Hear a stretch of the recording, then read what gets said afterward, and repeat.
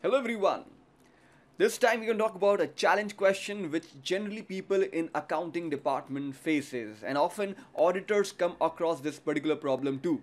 Simply watching the video won't help. Practice well. So take the initiative. Get access to all my YouTube practice files from the description given below. For example, in column B I have certain check numbers which has been entered by certain staff members. Now why do I see numbers of varying lengths? Well, mostly the check number is of 6 digits in length.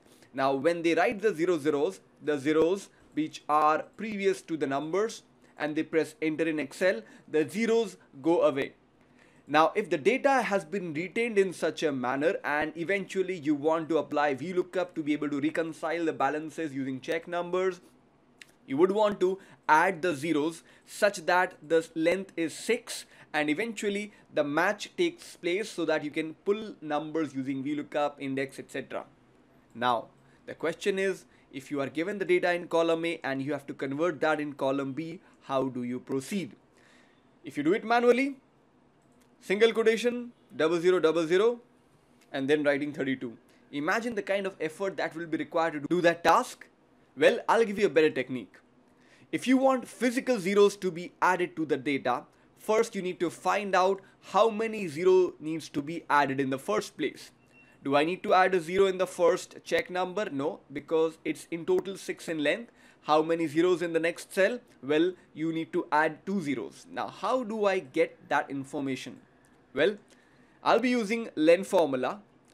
Length of the total number of characters, and that is going to give me what? 6 in this case, and in few cases 4, 2 and 3 and so on. And from this formula, what I'm going to add is 6 minus length. Why? Because total number of digit is 6 minus the existing length of characters. So on occasions you'll get 0, which means no 0 needs to be added, and on occasions you will get 3, which means there are 3 zeros that needs to be added to this data. Now this is step 1. Step 2. We will use this particular formula as a portion of the repetition formula. So what I'm going to do is, I'm temporarily cut this portion of the formula so that it gets on the clipboard. As in when I require it, I can bring it back. So now I am proceed with REPT. Okay. What do you want to repeat? I want to repeat 0. I'm putting that in double quotation. Okay. Now it asks me how many times do you want to add that zeros. Now this is tricky. I cannot write a manual 5 or manual 1 or manual 0. I'll have to use that formula which is still present on the clipboard, Control V, and I close one more parenthesis, enter. At this moment I'm not getting any value. Why? Because there are no zeros needed.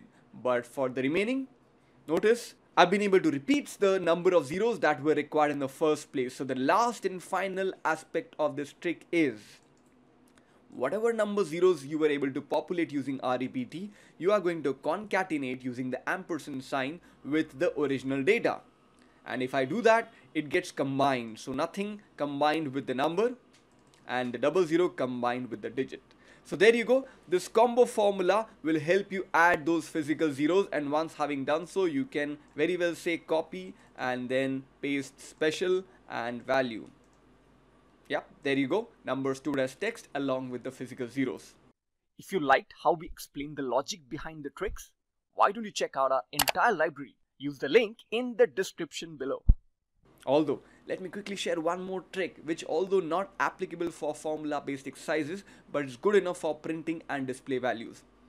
If I choose the data, right click and I go to format cells. In the format cells, as it opens up, I go to custom, and in the type I write 000 6 times 0. As I press OK, boom, I get the zeros displayed in column B itself. But mind you, this is just a fake 0. As you double click, it still will show you the 4 digits, not the 2 zeros. So if you want to use only for printing purpose and display purpose, use the technique of right click format cells. If not, then please go ahead with the combination of formulas that we had used to populate that 0 as prefix.